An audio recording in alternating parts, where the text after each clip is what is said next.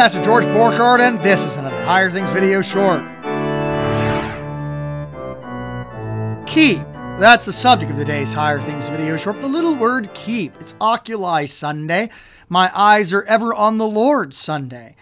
And the Lord, the gospel lesson has us with Jesus arguing with the Jews, and a lady calls from the crowd, "Blessed is your mother who nursed you." And he says, "No, blessed are those who hear the word of God and keep it." Now, our ears hear the word keep generally anywhere it appears and think, you know, this is something like obey, like Matthew 28. Go therefore and make disciples of all nations, baptizing them in the name of the Father and of the Son and the Holy Spirit, teaching them to keep everything I've commanded. The word keep in English is the Greek word tereo in the Gospels, or philasso in the Gospels. Both of them mean the same thing. Tereo and philasso mean to guard. Philasso, phalanx, you know, the group of individuals, the soldiers who would lock their shields together and create almost like a turtle, a phalanx in Greek warfare.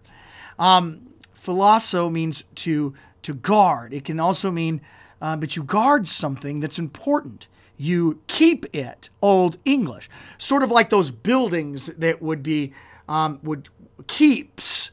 So it's not so much obey, it's the word keep, as in to hold dear, to cherish.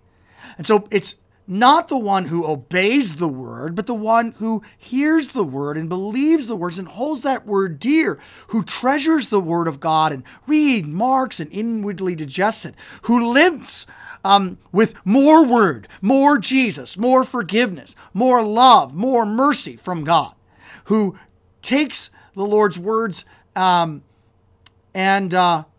dwells upon them, reads and marks them and inwardly digests them and takes them to heart. So the Lord's command is that you guard the word, that it be important to you, that you put it on the doorposts of your heart and cherish that word. For that word, the external word of the gospel, saves. We do not save ourselves. We do not fix our situation by our keeping of the law. In fact, if we could keep the law perfectly, there would be no reason for Jesus.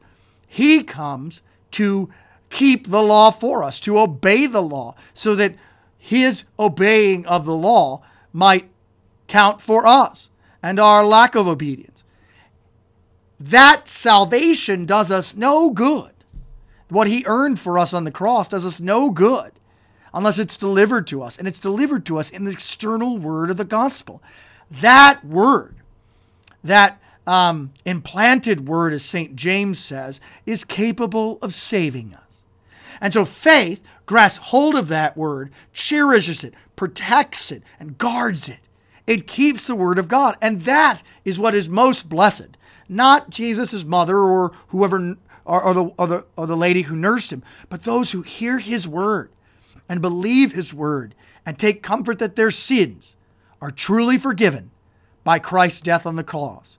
Blessed are those who hear the word of God and philasso it, keep it, tereo, cherish it, and hold it dear.